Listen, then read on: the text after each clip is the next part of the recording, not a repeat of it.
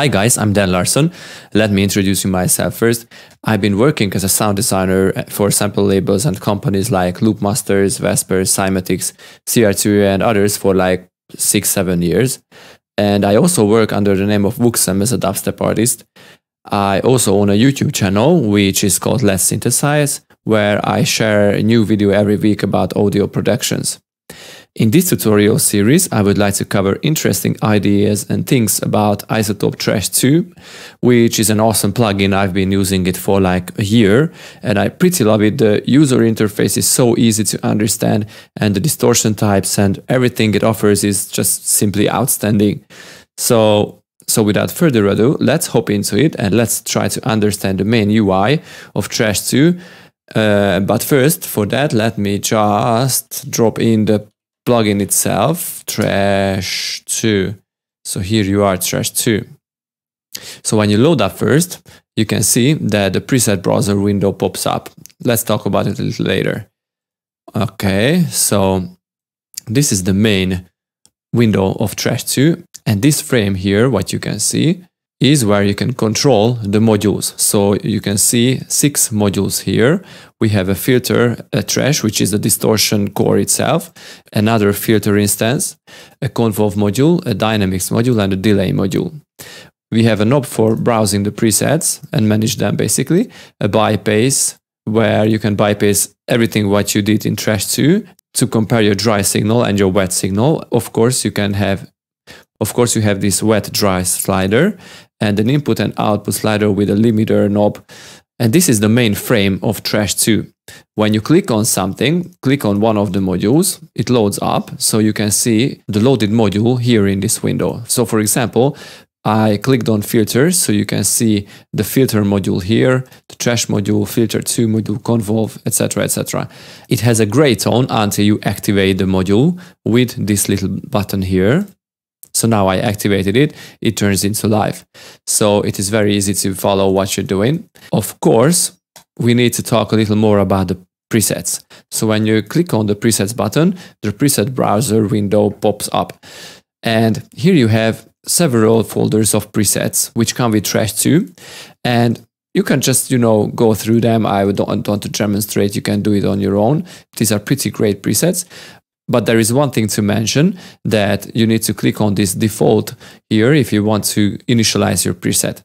So let's say you have your own preset. For example, like let's make a trash new wave shaper form or a new wave shaper line or something. And you want to save that. It's pretty easy. Go to presets and click on add. It will give you a new blank name. For example, let's call it Dan first. Click enter and then you can, just grab it and put it everywhere you want. Oh, I don't know where I put it now. Okay, here is Dan first. All right, very cool. So you just created a new preset. And now if you want to delete it, of course, you just click on delete. It's pretty obvious. If you want to update your preset, that means that, for example, you load up a preset, let's say this digital dump harder, and you just, tweak it a little, adding more points, etc. And you want to save this modified preset to the original one. You don't need to create a new one and delete the previous one, what you just created and just modified. You need to only click on the update button and it will update it. So next time when you load it up, it will load the updated one. So now I need to go back and clear everything, like clear all and try to get back to a stage where the original preset was, but never mind. This will be good for demonstration purposes. So this was the update if you want to update an already existed preset.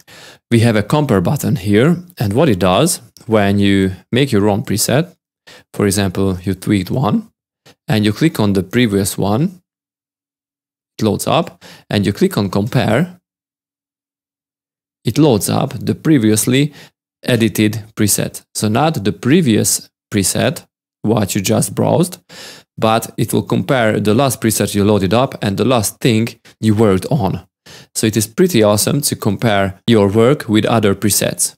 So just, go through some of them, click on compare, and it will load up the previous one what you worked on. It's very awesome. Of course, you can create new folders like then presets, not all presets. Just click on and you can drag them anywhere you want, like to the root or something. Here we have an empty folder of Dan presets. And of course you can delete that. Very easy to do. And of course there is a knob here. If you are annoyed by Trash 2, and it always pops up this preset folder when you load up your plugin. So let's try it again. Load up Trash 2. And this time it won't pop up. Yeah. No presets folder popped up. And change folder. You can change the presets folder anywhere you want, basically. And there is another function here to dock the presets folder into the main working area of Trash 2. Very handy feature. Okay, so these were the main things what you need to know about the presets and the presets browser. And there is one more thing to talk about. When you look on these module buttons, you may ask yourself, okay, this is pretty awesome, but how can I change the orders of these modules? You can do that. Click on Graph, and here we have this beautiful line demonstrating the order of these modules. So you can grab one of them, for example, the filter, and just put it under the dynamics. Or, because we have two instances of filters, we can use them on parallel mode. Just grab one of them onto each other. Okay, there is it. So now we have two filters in parallel mode, and the distortion module comes first after we filter it, and we use a Convolve FX on it and a dynamics delay, and all we can see on the spectrum is the end of the chain. So the all affected sound is what spectrum shows us. So this graph window gives us great flexibility. So this was the overview of the main UI, the user interface, and it's in the next videos I would like to show you a little more about the options, the history, and the limiter and drive at functions. So see you in the next video, guys.